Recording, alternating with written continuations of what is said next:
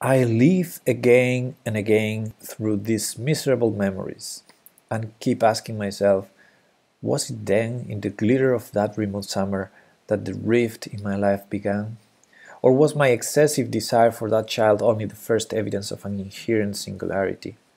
When I try to analyze my own cravings, motives, actions, and so forth, I surrender to a sort of retrospective imagination, which feeds the analytic faculty with boundless alternatives and which causes each visualized route to fork and refork without end in the maddeningly complex prospect of my past.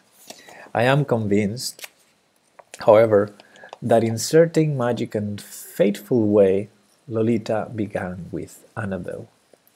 I also know that the shock of Annabel's death consolidated the frustration of that nightmare summer, made of it a permanent obstacle to any further romance throughout the cold years of my youth.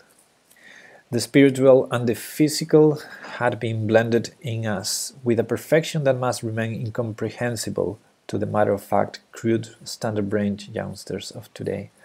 Long after her death, I felt her thoughts floating through mine. Long before we met, we had had the same dreams. We compared notes. We found strange affinities. The same June of the same year, 1919, a stray canary had fluttered into her house and mine in two widely separated countries. Oh, Lolita, had you loved me thus? I have reserved for the conclusion of my Annabel phase the account of our unsuccessful first tryst. One night, she managed to deceive the vicious vigilance of her family. In a nervous and slender-leaved mimosa grove at the back of their villa, we found a perch on the ruins of a low stone wall. Through the darkness and the tender trees, we could see the arabesques of lighted windows which, touched up by the colored inks of sensitive memory, appeared to me now like playing cards, presumably because a bridge game was keeping the enemy busy. She trembled and twitched as I kissed the corner of her parted lips and the hot lobe of her ear. A cluster of stars palely glowed above us, between the silhouettes of long thin leaves. That vibrant sky seemed as naked as she was under her light frock. I saw her face in the sky, strangely distinct, as if it emitted a faint radiance of its own.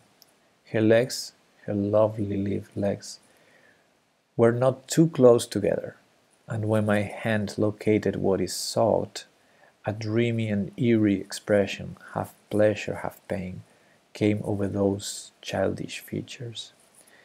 She sat a little higher than I, and whenever in her solitary ecstasy she was led to kiss me, her head would bend with a sleepy, soft, drooping movement that was almost woeful, and her bare knees caught and compressed my wrist and slackened again, and her quivering mouth, distorted by the acridity of some mysterious potion, with a sibilant intake of breath, came near to my face.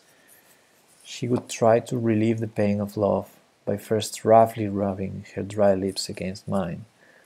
Then my darling would draw away with a nervous toss of her hair, and then again come darkly near and let me feed on her open mouth, while with a generosity that was ready to offer her everything, my heart, my throat, my interests, I gave her to hold in her awkward fist this sceptre of my passion. I recall the scent of some kind of toilet powder. I believe she stole it from her mother's Spanish maid. A Swedish, lowly, musky perfume. It mingled with her own biscuity odor, and my senses were suddenly filled to the brim. A sudden commotion in a nearby bush prevented them from overflowing, and as we drew away from each other and with aching veins attended to what was probably a prowling cat, there came from the house her mother's voice calling her with a rising frantic note, and Dr. Cooper ponderously limped out into the garden. But that mimosa grove, the haze of stars, the tingle, the flame, the honeydew, and the ache remained with me. And that little girl with her seaside limbs and ardent tongue haunted me ever since, until at last, 24 years later, I broke her spell by incarnating her in another.